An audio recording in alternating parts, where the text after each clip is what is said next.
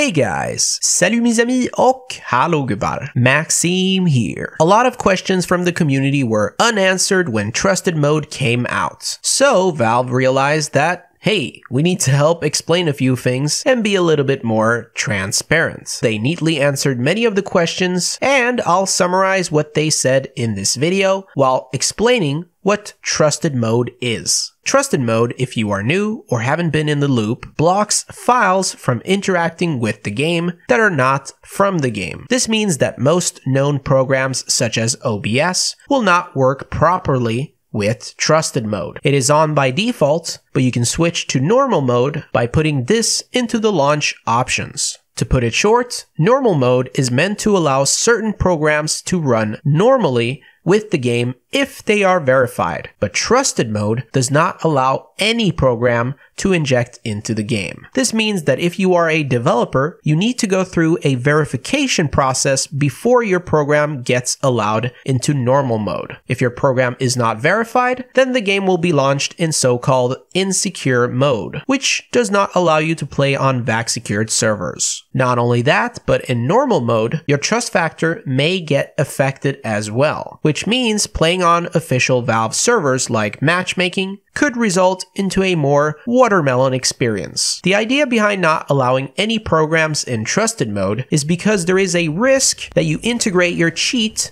with, for example, OBS, which itself is just a harmless video recording and live streaming program. So Valve had to pull the plug and say, nope, we don't allow any programs to inject. Period. This means that you need to run OBS in normal mode if you want it to function normally. NVIDIA Shadowplay works just fine, probably because it doesn't inject into the game. And Vibrance GUI as well, which is really nice. Actually, not a single program for me has stopped working in Trusted Mode, and I have no performance issues either. I guess I'm just lucky. But if you are experiencing issues with Trusted Mode, this is what I would do. Go to where you installed Steam, user data.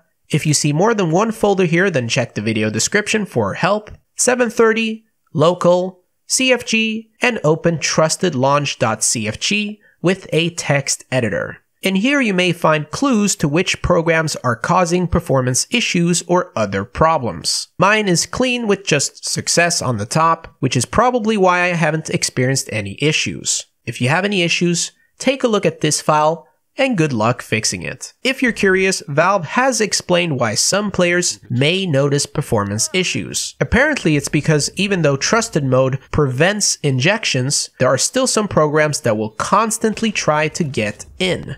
And when they do that, you can guess how your computer feels. Sometimes programs will also try to inject during specific mouse events, which may have an effect on your mouse overall. Basically, all these issues are relevant to the programs that you have on your computer, which means if you rely on a program that causes performance issues, then RIP. For now at least. Because the good news is that Valve are currently testing a mechanism which will remove all performance issues even with the programs causing it. Now, because Trusted Mode comes off as a very defensive system with very strict rules, you may think that Valve implemented it to prevent cheats altogether from working.